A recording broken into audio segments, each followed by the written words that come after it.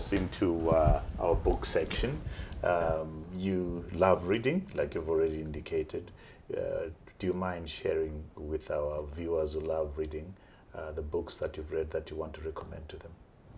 Yes, I read a lot, Trevor. Normally at any given point I have 4 or 5 books that I'm reading. And I'm no longer under pressure to read to finish. I'm actually reading slowly to assimilate. I like John Maxwell. I like... Any particular John Maxwell? In terms of books, yeah. I would say anything that talks of leadership and management. Right. Yeah. From John Maxwell. From John Maxwell, yeah. There is Malcolm Gladwell. He writes very, You Are the Outlier.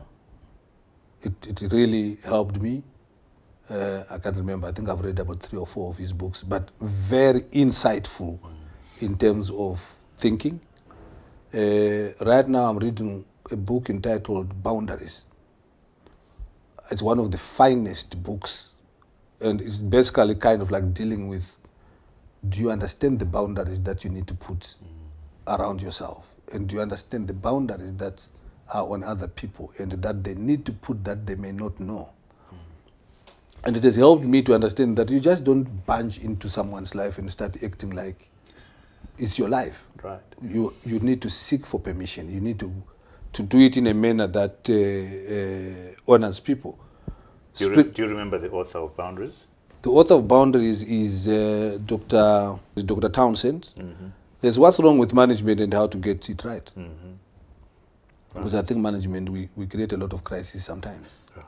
And sometimes we create quite a disconnect, and that's by Tony Manning, who is one of the great leadership. Yeah. Health-wise, there's eating according to your blood group. Right. I actually didn't know that I can't just wake up and eat everything. There are certain things that are good for me according to my blood type. There are certain things that are not. And when I actually started implementing that, oh, okay, when I eat beef, I can't really add dairy products on top. This is what they do to the system. It changed my health. I became stronger, I became fresher all the time. You look good. Yeah. And of course, the Bible is daily.